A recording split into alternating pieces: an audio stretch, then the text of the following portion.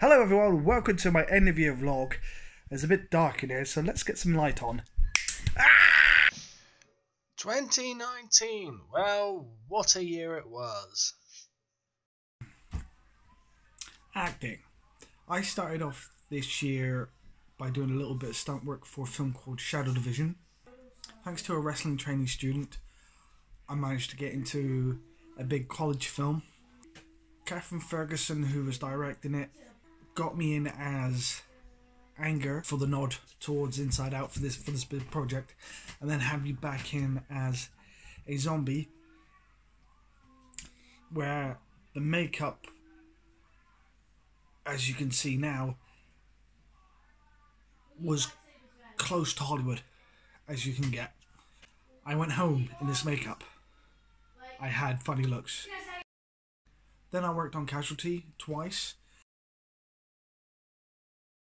The second time I worked on Casualty, I was in one scene where you could barely see my feet, so it was not worth mentioning. His Dark Materials aired later in 2019, where episode 1, you can see me for a few seconds. Wrestling. Started the year with a feud with Freakshow. I'm hoping that my feud with him will continue, but due to many concussions, I was told I wasn't allowed to wrestle on medical grounds.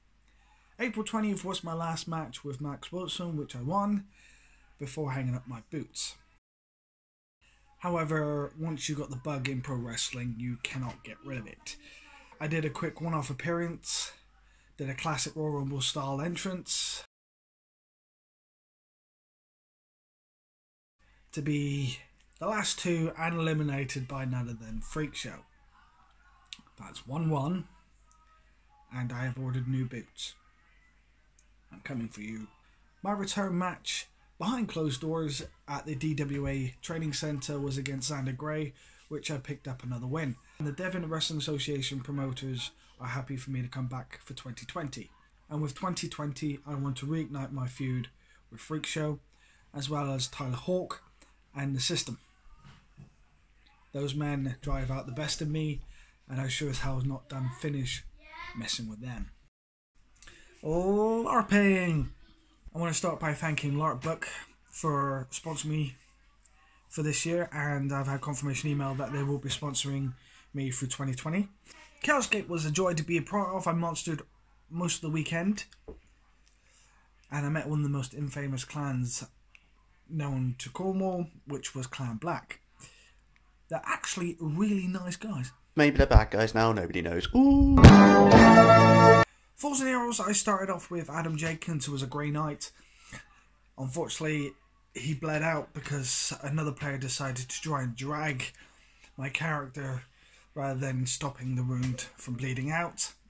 It happens sometimes with these games, and it happened at Falls and Heroes Springfest, so at least I went out with a bang, kind of, almost. Which then brought back an old character I was allowed to play again, which was Callaway LeChance, who's my Kraken Priest. Curious Pastimes. Now, I think I found one of the best systems I've played to date. Joining with the Step Alliance, I really enjoyed my weekend with them, and I met two incredible players that really made Forge of Norsca Event 3 probably one of the best events I've been to, which was Rex Winchester, who plays Willow, and Becky, I'm going to use a pseudonym, which is Becky Budd, who plays Neela, which she changed her name to Phoenix.